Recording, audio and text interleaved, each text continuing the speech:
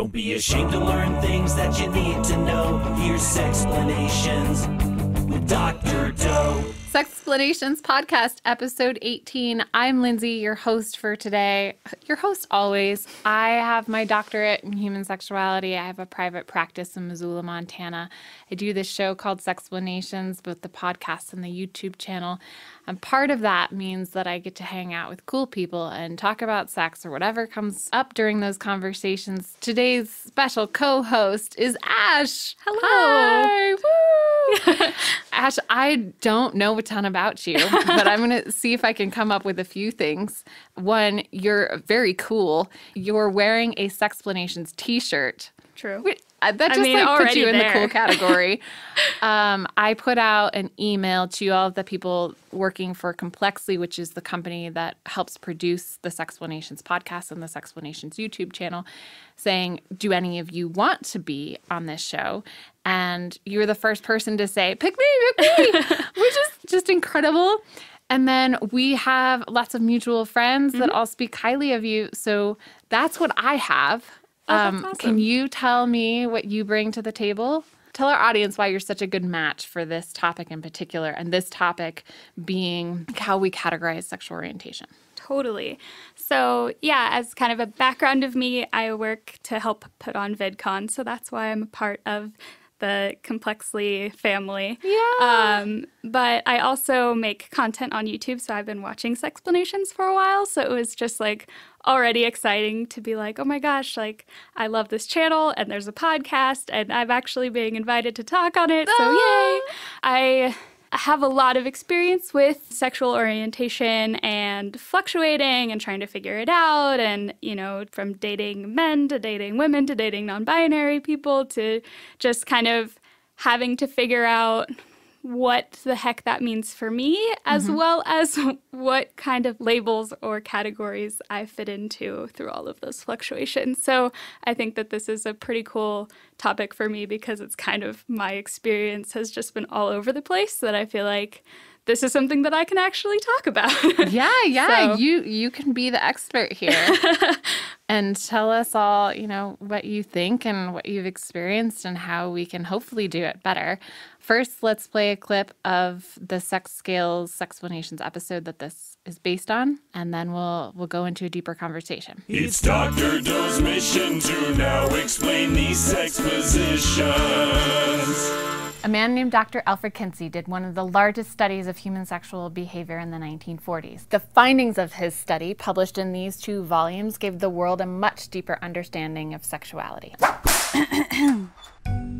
As Dr. Alfred Kinsey puts it, there are not 2 discrete populations, heterosexual and homosexual. The world is not to be divided into sheep and goats. This is true of sexual orientation, how we're oriented with others sexually, if at all. Kinsey created a 7-point Likert scale to show how we describe sexual orientation. A Kinsey 0 is someone who is exclusively heterosexual. A Kinsey 6, someone who is exclusively homosexual.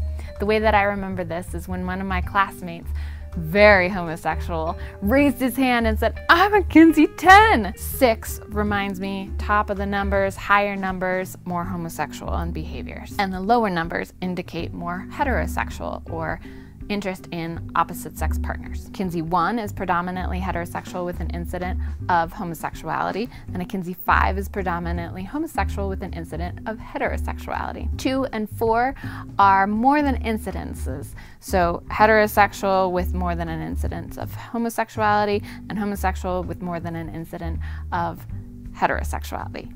And a Kinsey 3 is equal parts heterosexual and homosexual. If a person identifies as asexual, sexual orientation is denoted by an X. This is an effort at depicting orientation. It doesn't mean it's a done deal. I mean, Kinsey's scale doesn't even account for non-binary genders or pansexuality. Other models do account for all these variables like gender, fantasies, and time. Fritz Klein even came up with a method that brings in emotional and social preferences, and lifestyle, and how you would identify regardless of the algorithm. Dynamic, multivariable, differences over time, and then many variables to consider: sexual attraction, sexual behavior, sexual fantasies, the emotional preferences, social preferences, and lifestyle preferences you have, and even your political identity. There are hundreds of different ways to describe sexual orientation. Yours might be the next leader in how we classify each other. That's if we need to be classified at all. Okay, clips over. I also want to do a shout out to our patrons on patreon.com/Sexplanations podcast. You can go there, support the episodes that we make here, the podcast. There's also Sexplanations Patreon page for the YouTube channel. Any support you can give helps create more accessibility to comprehensive sex education. So for the individuals, though, that really go out there on our behalf, they get a special announcement of their names as well as a question in their honor. So Laura Schuster, Donna Flint, Maddie O'Sullivan, Paul Nixon, and the Millers, this one is for you. Testes, Sexplanations, testes. Which of the following is not a way to describe sexual attraction to women? I was working so hard on coming up with a question that wouldn't be wrong and wouldn't be aggravating. So we'll see what we've got here. And then I started typing the answers and just thought, I'm such a clever person. So hopefully this works out well. Again, which of the following is not a way to describe sexual attraction to women? A, homosexuality. B, heterosexuality. C, bisexuality. Or D, asexuality. Can you rephrase the actual question one more time? Yes, of course. Which of the following is not a way to describe sexual attraction to women? Okay. Homosexuality, heterosexuality, bisexuality, or asexuality? Asexuality. Yeah. I was at first I was oh, easy. And then I was wait a minute. There are other people involved opposed, not just me. I was oh, heterosexuality. And then I was no, wait. Right. Women are still involved. Yeah, exactly. Yes. Because so much, I think, of how we identify sexual orientation has to do with how we identify our gender or sex or sex assigned at birth, bisex, however we want to make those labels, which I think is exactly what you're getting to when you say, I've experienced sexual attraction to all of these different people. And so does that change your sexual orientation? I mean, I think that this is something that I've kind of grappled with most of my life. What the heck is my sexual orientation if it's so confusing and in flux and it is so with all the different ways that gender can be expressed and all of that. I think that I just eventually got to the point where I identify as queer because I can't be bothered anymore. Yeah. I'm not straight. So anything else can kind of be in flux under that category of I'm queer, some variation at any given point of that. So how would you describe your sexual attraction? How do you know when you want to have sex with someone or cuddle with them or look at them longingly in the eyes? I think for me, out of all of the more general labels of sexuality, I would kind of identify most with pansexuality. Okay. So it's more of a emotional attraction to someone for me, and it doesn't really matter what else comes along with it. So for me, I'm only interested sexually if that person is appealing to me, whether it be, I'm physically attracted to this woman or I have an emotional connection with this man or, my partner's non-binary. And it was more of we walked up to each other and then it was instant chemistry that I couldn't explain. So for me, it's not really I don't know. It's just kind of, for me to be interested sexually is well, what else is going on? And then I'm oh, let's see where else this can go. Is that kind of your question? Yes, yes. I think that's the way it is for a lot of people. So regardless of the other person's anatomy, chromosomal makeup, hormones, etc., there is, like you described, a chemistry or some sort of unsolved mystery about why this person is appealing to you, and then you choose whether or not to investigate that. And then maybe end up pressing your genitals together. I don't know. Oh, yeah, genitals. Okay, so I don't know if you know this, but there's also controversy around this term because genital comes from the root of Genesis and this beginning and life and creation, etc. And so it's kind of marking the reproductive anatomy, also controversial, as reproductive and not saying like this could have non-reproductive function. Oh, totally. I would have never thought about that. I think for me, like the term genitals is just so almost like sterile and like based in science from my understanding of it, the category that I place it in, that I would have never even thought of the context that it actually came well, with. And that's how a lot of people view the terms male and female, that it has this medical scientific origin, and so why are we messing around with it? Or they're saying we should be messing around with it because it's a medical designation for something that we, like these human ideas about a binary world. And anyway, that's all to say that my profession, the field of sexuality, is being scraped very deeply to try and figure out ways that we can communicate our diversity without doing damage. Totally. I definitely think that there's a lot of space for that. And I think that, you know, as much as like you start messing with like things that are viewed as kind of like fact and science, like I understand why sometimes, you know, that's a huge controversy or something that people don't want to see happen. But I think that when you kind of look at the way that our society functions, like we're just constantly changing and evolving and growing. So I think that this is just like another example of ways that like we didn't know the earth was round until we knew it was round, you know? Yeah. So I think that there's definitely room for scraping and changing and reinvestigating and kind of changing the way that we view those things, because there's just a lot of people who live their life uncomfortable until those changes are made. So I think it's definitely worth the growing pains of it. Oh, true. I have to realize that whatever system we come up with is going to be changed again and again. The objective is not to come up with the end-all be-all of language around sexuality, because it's just going to keep going and going and going. Are you satisfied with the identity of queer or pansexual you said you'll sometimes use to describe yourself? Or is there another term that you've come up with, that you've coined for yourself? There isn't another term that I've come up with, though I do kind of like feel a longing for one. I think that queer is the closest that I've ever come, and I only started using that within the last like year or so. I never liked the word pansexual, but that's mostly just like it doesn't sound like good in my mouth or my ears to hear or say. It's just not. I like love, you know, the fact that it exists, but like as a word was never my favorite. The same with like all through high school and stuff, I identified as bisexual because I was like, okay, well, I like both. This is great. And then I learned what pansexuality was, and I was like, oh, that's probably more me because, you know, I don't care about, doesn't have to be man or woman. It could be any other variety. I love it. And so the labels are totally cool with me. It's just like the words themselves. I think if that super cool new word that fits my sexuality comes into existence by some awesome person I follow on Twitter, I'm super down.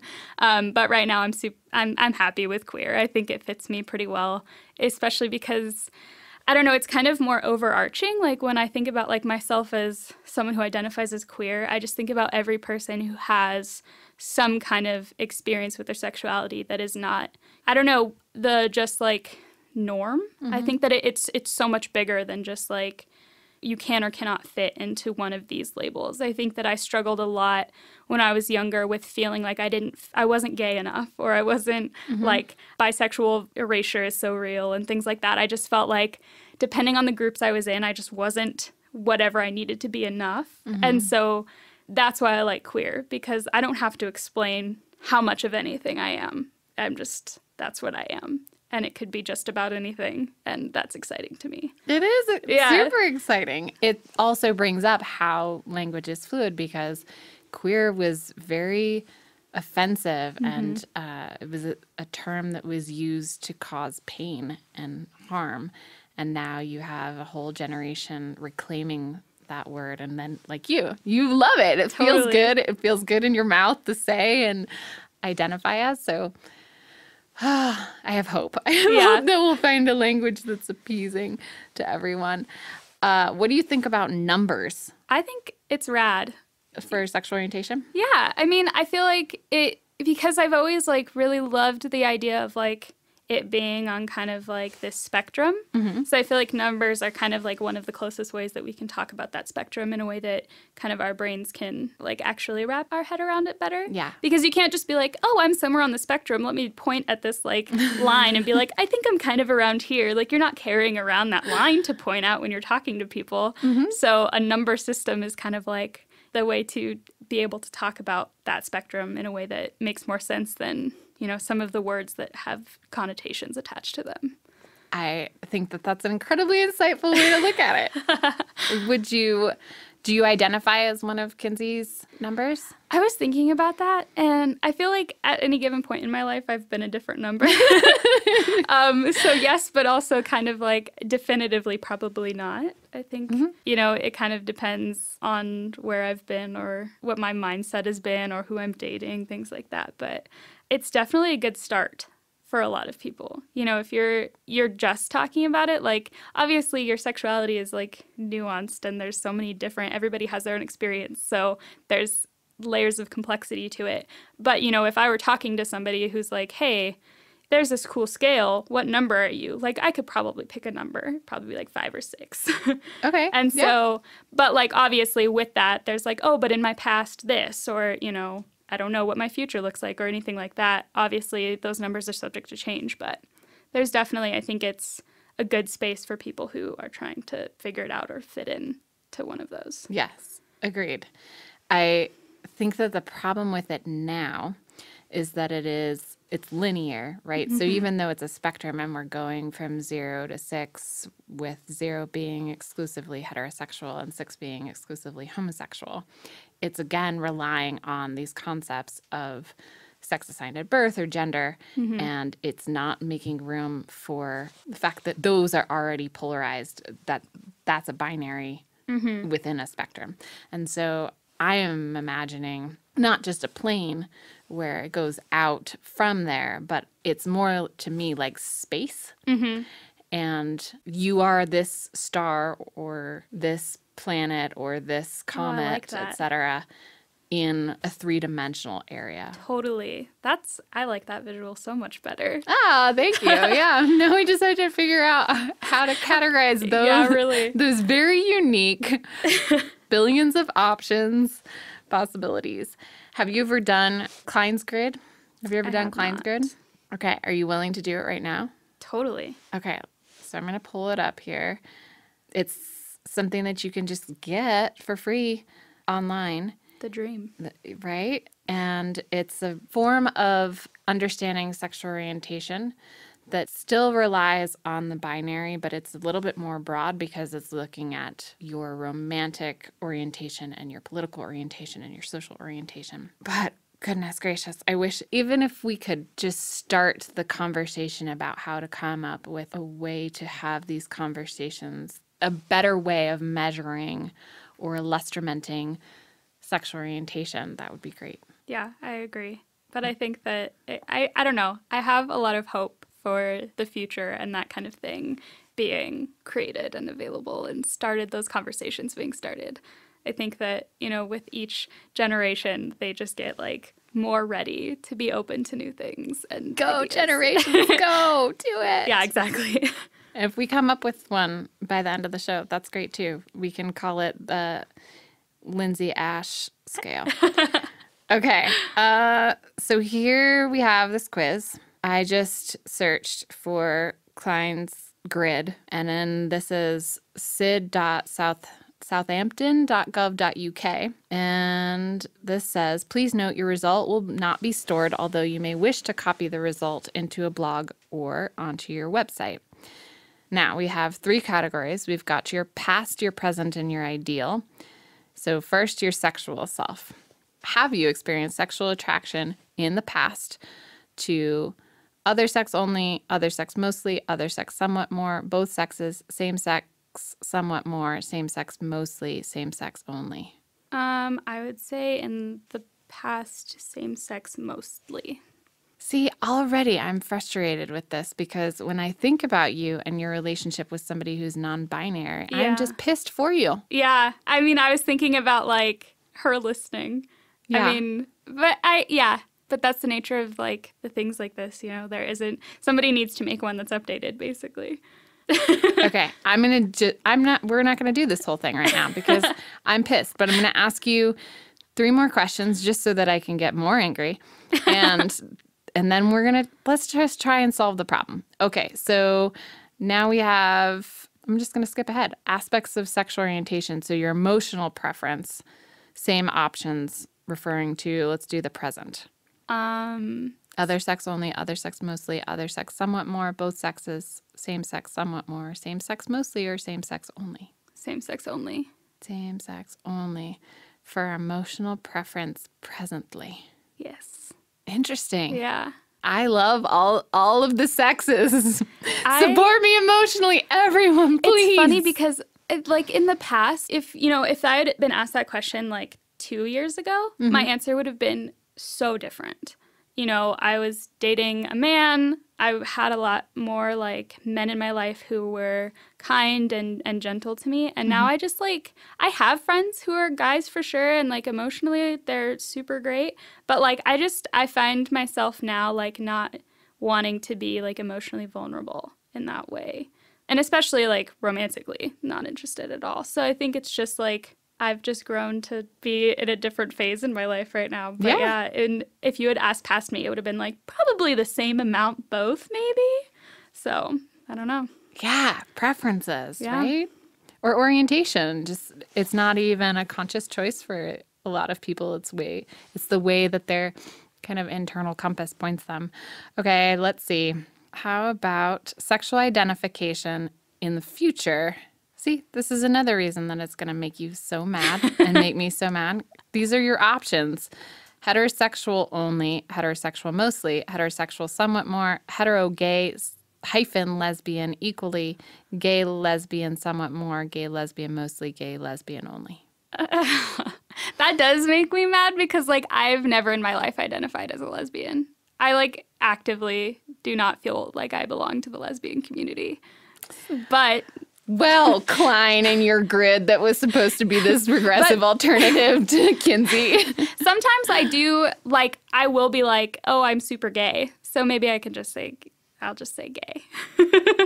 Even though it's not intended for me. Well, and if we're talking about your future, it sounds like we want to be even more accurate than, this scale that was created. Yeah, it needs to be decades updated. Ago. Okay, so already I have some ideas about how to update it. Okay. I think we have to sort through the difference between sex and gender, and if we want to keep either of them, then we need to be saying things like all. Let's say we go with gender. All genders rather than both or neither or either. And that's it seems like such a small word change, but it's so huge. It's so huge. It's so huge. Like when I see things like all or like any, things like that, I'm like, yay, this is great because now my partner doesn't have to feel excluded or singled out or anything. It doesn't matter. Like all. Yeah. So totally. Okay. So we've got that. And then what do you think about the 3 different time periods for understanding somebody's orientation, looking at their past behaviors, fantasies, social structure, political, emotional, right? Versus what's going on with them maybe within these last 12 months and then what they hope for in the future? I think that there's a space for it. I don't necessarily think like if I'm thinking about myself, I don't think that it necessarily... Like, for example, with the future stuff, I'm like, I don't know. I see that it could change, but I don't have, like, a plan. Like, where I'm at right now feels pretty good. So it feels kind of like maybe there's space for other things instead of the future. Like, or even just, like, a change of, like, maybe going from ideal to, like, kind of more in the direction of ways that you'd like to grow in being comfortable with that space. I don't know. I've never really had an ideal about my sexuality. Like, aside from, like, a little bit when I was, like, dating men, where I was like, this feels maybe not right. Maybe in the future I could be somewhere else. So maybe I guess it depends on the timeline you're at. You know, I feel, like, pretty confident in where I'm at right now, so maybe the future, that's why it doesn't feel as specific to me. But past me probably would have felt that it was pretty relevant. So I guess I kind of backtracked a little bit. Well, maybe it has to do with how happy you are in your present, because I'm thinking about people in similar situations to your past where their behaviors are very heterosexual, both past and present, but their goal, their ideal design for their lives is that they reach a point where they feel comfortable being queer or lesbian or gay or bisexual or whatever that is, where they get to have the lifestyle that they want. So yeah, that's a good point. I think that if I had taken that kind of like test a few years ago, I think I would have been so excited that someone cared about like my goals for the future being different than my present, because like that was something that I dealt with a lot in talking to like my friends who were like super like into like either my gay friends or like my lesbian friends who were like, I'm so here for this community and it's great. And I was like, well, I don't really, like, I'm not really seeing like I fit in. And none of them really like, my future plans weren't included. So I feel like if I had taken a test that had been like, well, in the future, like, who would you like to be dating, basically, I would have been like, finally, someone cares.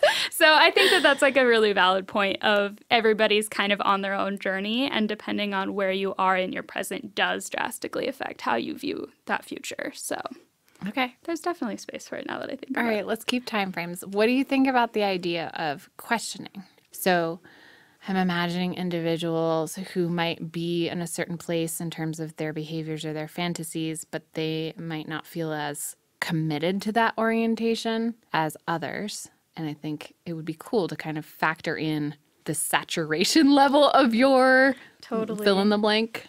Totally.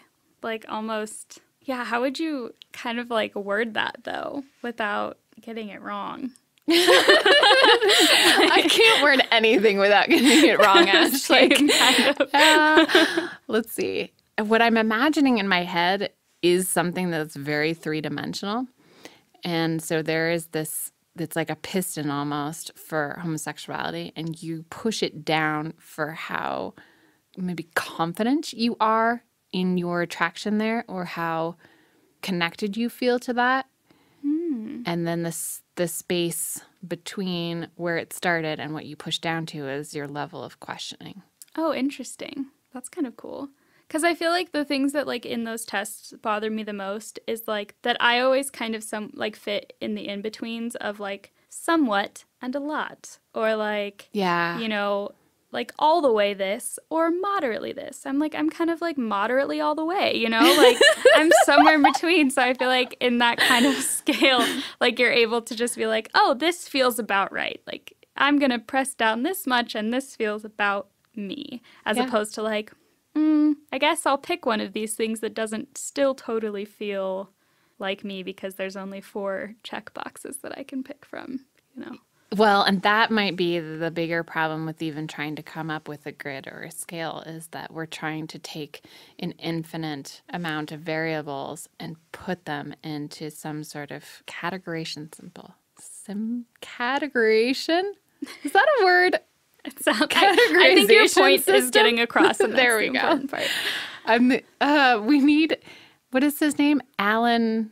He's the one who invented the modern day computer. Alan Turing.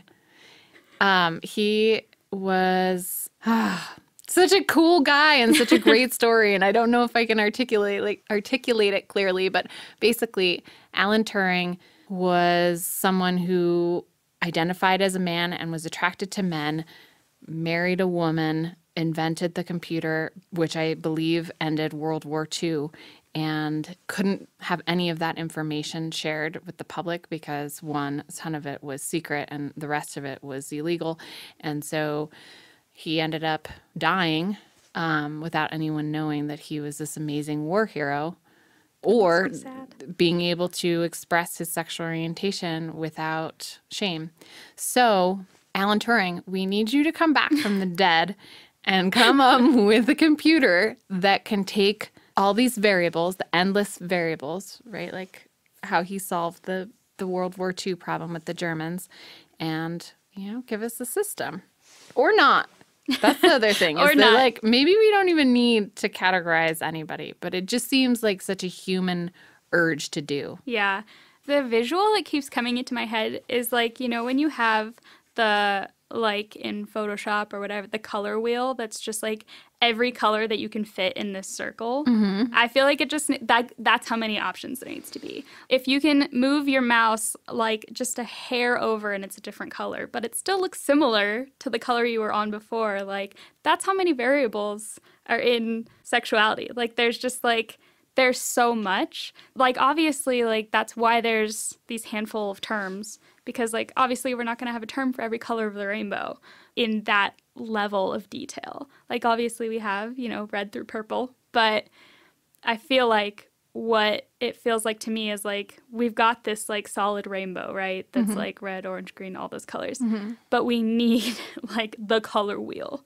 We do. Well, and I don't even think I think that a circle isn't even enough. It needs to be a sphere. Totally. And it needs to be like Iron Man style, where you can have it up in the space in front of you, not on a laptop, and then you can expand it and it can get bigger and fill in with more saturation and hues and all of that. And then, you know, there are going to be people who are like, boop, and they point out beyond the sphere. And they're like, I'm not colorless. Participating here either. Yeah. Well, and that's good. Like, create your own little spheres. That's great.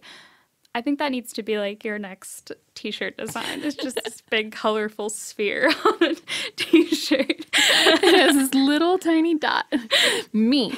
You are here. Or what I wanted to do, so in the episode that is about sex scales, which we listened to at the beginning, I wanted to make t-shirts that had the Kinsey scale on it, where people could just then draw their part of the graph. But yeah, that would be even cooler and much more accurate to sexuality now, where it is a colorful sphere and then people can take a fabric marker or a Sharpie and go, boop. Totally. That's where I am. That would be so wonderful and interactive. Wouldn't it? But it still doesn't put a word to it is the problem. It gives it space, but not a word. Exactly. So here's another thing I'm thinking about. We've done questioning, we've done gender, sex assigned at birth, etc. What if we had it be a code? So, for example, the first category is, do you have a penis, a vulva, or some sort of intersex genital configuration? So you would put P, V, or I. And then the next categorization would be your hormones. What is the strongest hormone coming into your system? Is it testosterone, estrogen, androgen, etc.? I'm sure somebody is going to tell me that my science on this is off. They're coming for you. Then there could be something like your internal anatomy. Do you have testes, ovaries, something else? You could look at your gametes. Do you produce sperm, eggs, something else, none, all, etc.? And you could just go category by category to understand your sex assigned at birth and then who you are attracted to based on those variables. So kind of like the Myers-Briggs of sexuality. Yeah. Actually, that sounds rad.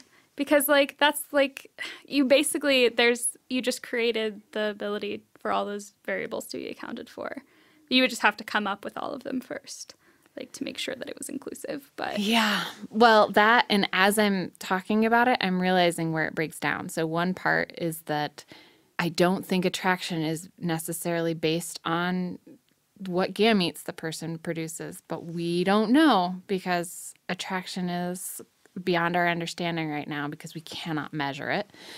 And then the other breakdown is that when I talk about heterosexuality and homosexuality, etc., I get really annoyed that the definition is usually that you are attracted to the same sex or another sex or something, right? It marks who you are attracted to, which is not true because if I identify as heterosexual, that implies that I am attracted to people who identify as men. And that, no, I am not attracted to people who identify as men. I'm just not attracted to people who identify as not men. Interesting. Generally. Interesting. So I think that when we talk about sexual orientation, it should be more about what we're not attracted to rather than what we are. We're really having very deep conversations here. Yeah, really. I don't think we're going to come to any answers today. This is going to be like the rest of my week, just like, oh, Lindsey, what have you done? But I mean, I think that's good. I think that's where change happens anyway. Is like, you don't have to come up with new answers until you start asking questions that we don't have them for. It would be better to have scales based on what we're not attracted to. Like, we don't know yet. Let's test it out, I guess. Like, So you think that we should create the scale and then test it? I feel like the research has to be done first, because I feel like On attraction. Yeah, well, I don't know. I'm more of like a guess and check kind of person. Like, let's just go for it, and then people can tell us we're wrong, and then we know what things we have to change, and then we'll go for that, and then people will tell us where we're wrong, and we're like, okay, you're totally right. I see where you're going. Let's try something new. Like, that's just so liberating. because, like, I feel like one of the biggest things with sexuality and gender and just everything that comes along with it is, like, the biggest thing holding progress back is, like, the human need to not be wrong.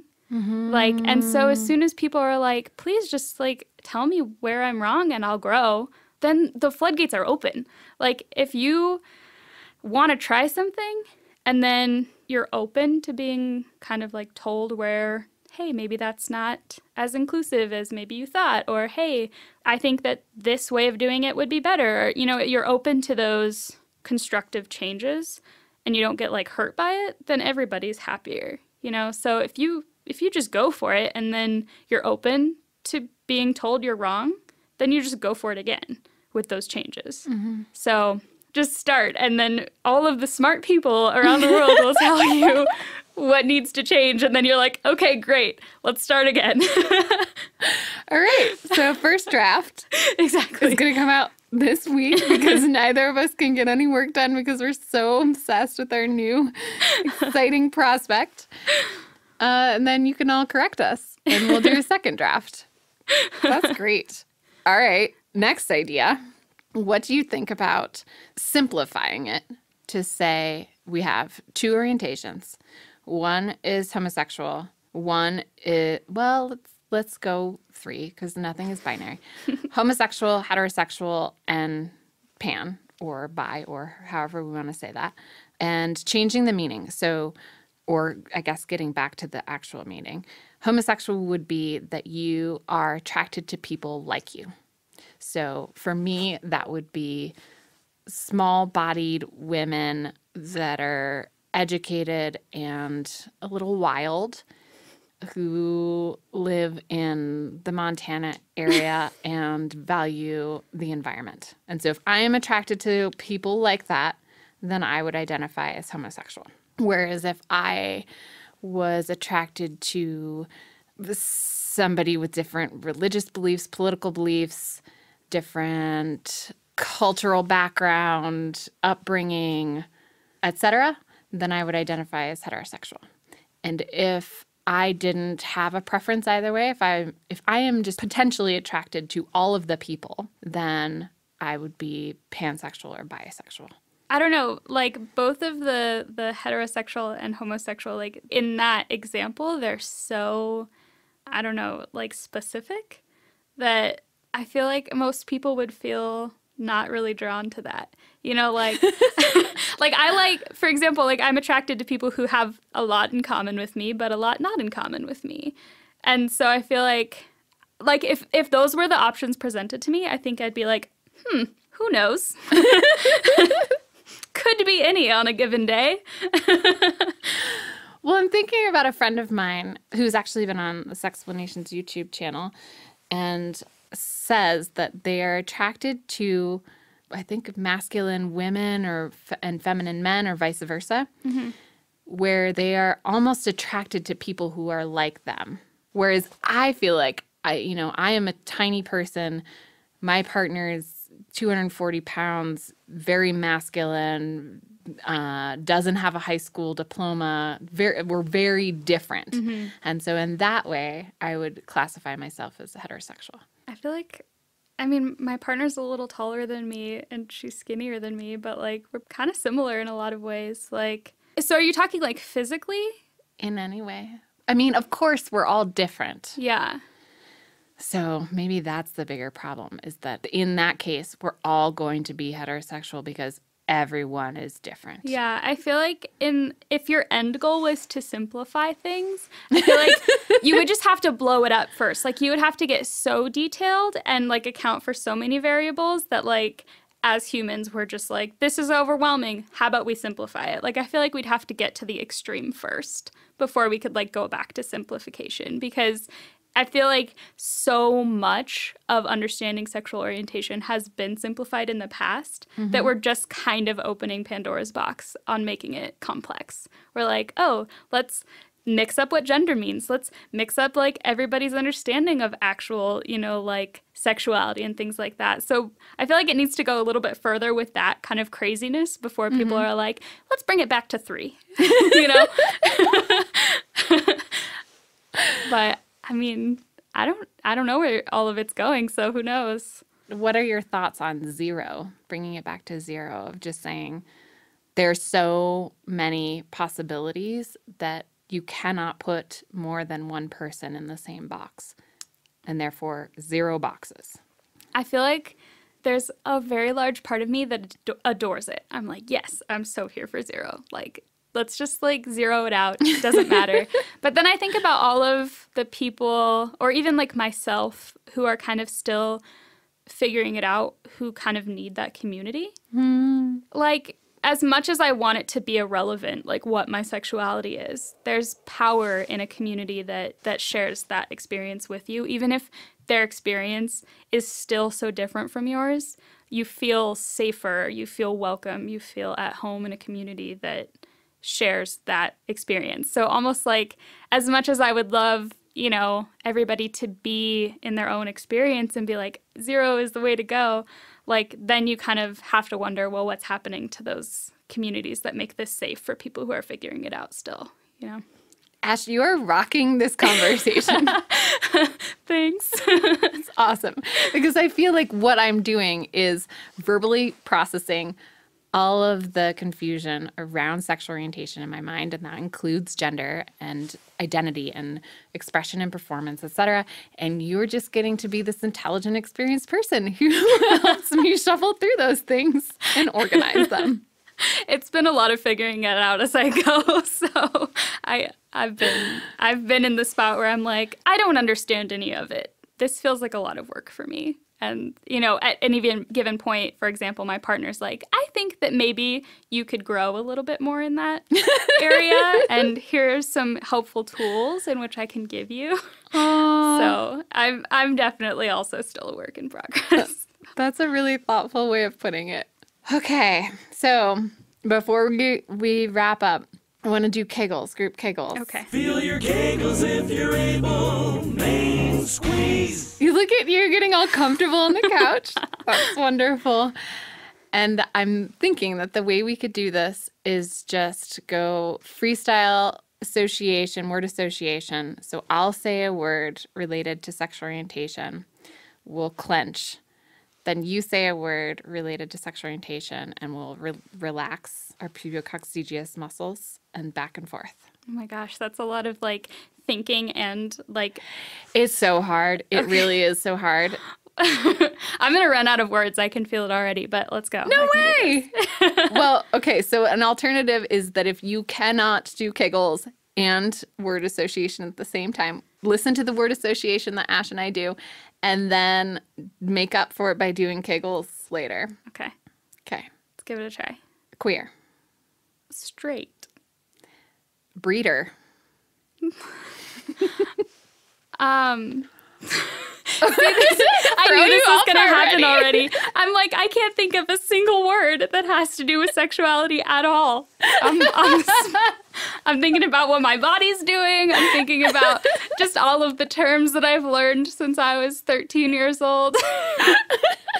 And then you say breeders. I don't have a word. I mean, for the people who are actually doing the Kegels, they're still clenching. Oh my God. I know I am too. We're in this together. I'm stressed out about it, kind of. I'm just going to say lesbian. Because... Homosexual. Okay. Non-binary. Gender fluid. Trans. Pansexual. Bisexual. Genderqueer. Awesome. Let's wrap it up there.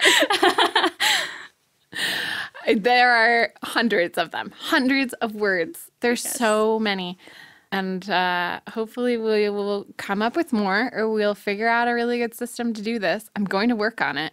This is the goal. And it's going to come with a t-shirt. I'm so excited. Right? And we'll go from there. Okay, any homework assignment that you want to give the audience? I think that one of the coolest things that I ever did for myself was like put aside all of the areas that I thought I needed to fit, or thought, you know, like kind of separated myself from all the words that I thought belonged to sexuality, and just like thought about like who I'm excited to be and like who I'm excited to be interested in. And then just like sit in that for a minute. Just be like, aside from all of these terms that we just threw out and all of these like ways in which I'm associating guilt or confusion or angst or anything, just kind of like put those aside for a minute and just sit there and figure out like what is kind of the thing drawing you, and just let that be for a minute. Because I feel like that's really freeing to just be like, I'm not thinking about anything socially that I'm tied to. What do I feel like? I highly recommend. So damn beautiful. It's precious. I hope you also write it in your Sexplanations podcast journal so that you can keep track of it, knowing that at this point in time, that is how you feel about who you want to be and who you want to be attracted to, and it can change. Yeah, it's beautiful. Right. Well, thank you for being on the show. Thank you for having me. Thank you to Complexly, to Cinema Studios, to Count Boogie, and Cora Amparo. I'm still learning.